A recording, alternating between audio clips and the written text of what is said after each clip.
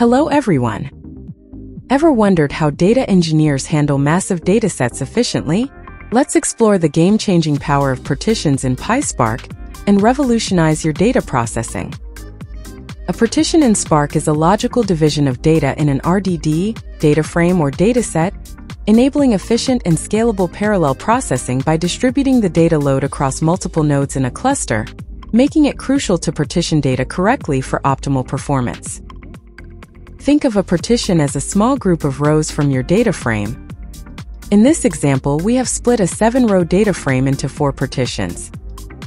Spark is a system that can handle big data by working on these partitions at the same time. Each piece of work done on a partition is called a task, and usually one task runs on one Spark core.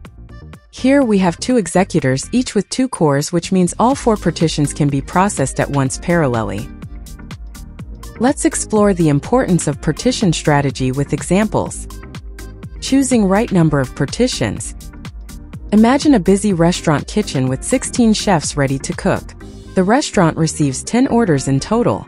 Since each order can only be handled by one chef, only 10 chefs are actively cooking, while the remaining 6 chefs are standing idle, waiting for more orders. This is inefficient because the kitchen is not fully utilizing all its chefs. Similarly, envision a scenario with a 16-core processing unit. If we create 10 partitions of the RDD or data frame, each partition corresponds to an order. Since partitions cannot be divided among cores, out of the 16 cores available, only 10 will be actively processing one partition each, leaving the remaining 6 cores idle. Therefore, having partitions in multiples of the number of cores, such as 16, 32, or 64, leads to suboptimal resource utilization. Tip: to ensure effective parallelism and resource utilization, aim for 2 to 3 times the number of partitions as there are cores in the cluster. Moreover, for large datasets, more partitions facilitate efficient data management and processing, typically ranging from 128 megabytes to 256 megabytes per partition. Evenly distributed partition across the cores improves performance. Imagine a delivery company with several trucks and packages to deliver.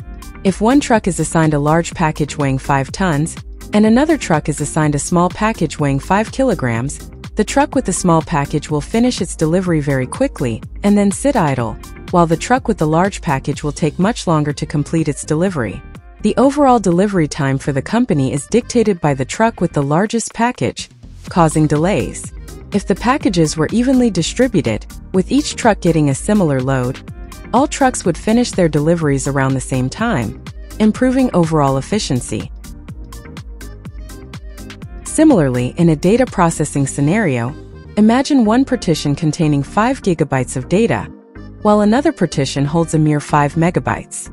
Here, one core processes the 5 gigabytes data, while another handles the 5 megabytes data.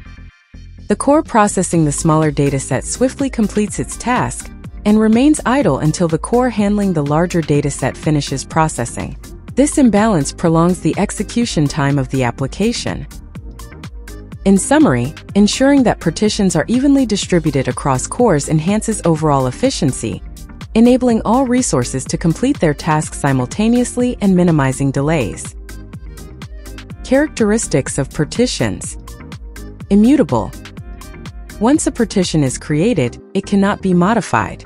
Instead, transformations on RDDs or data frames generate new RDDs or data frames with new partitions. Distributed. Partitions are distributed across the worker nodes in the Spark cluster. This distribution allows Spark to leverage the computational power of multiple nodes. Importance of partitions. Parallel processing. By dividing the data into partitions, Spark can process data in parallel, significantly speeding up computation. Fault tolerance. Partitions help in fault tolerance. If a node fails, only the partitions on that node need to be recomputed, not the entire dataset. Resource utilization. Proper partitioning ensures that all available computational resources, CPUs and memory, are utilized efficiently. Checking number of partitions. Default parallelism. It gives the default number of partitions that Spark will use when creating new RDDs from data sources that do not specify a partition count. Max partition bytes. It determines the maximum size of each partition in bytes when Spark reads data from files. If a file is larger than this value, it will be split into multiple partitions.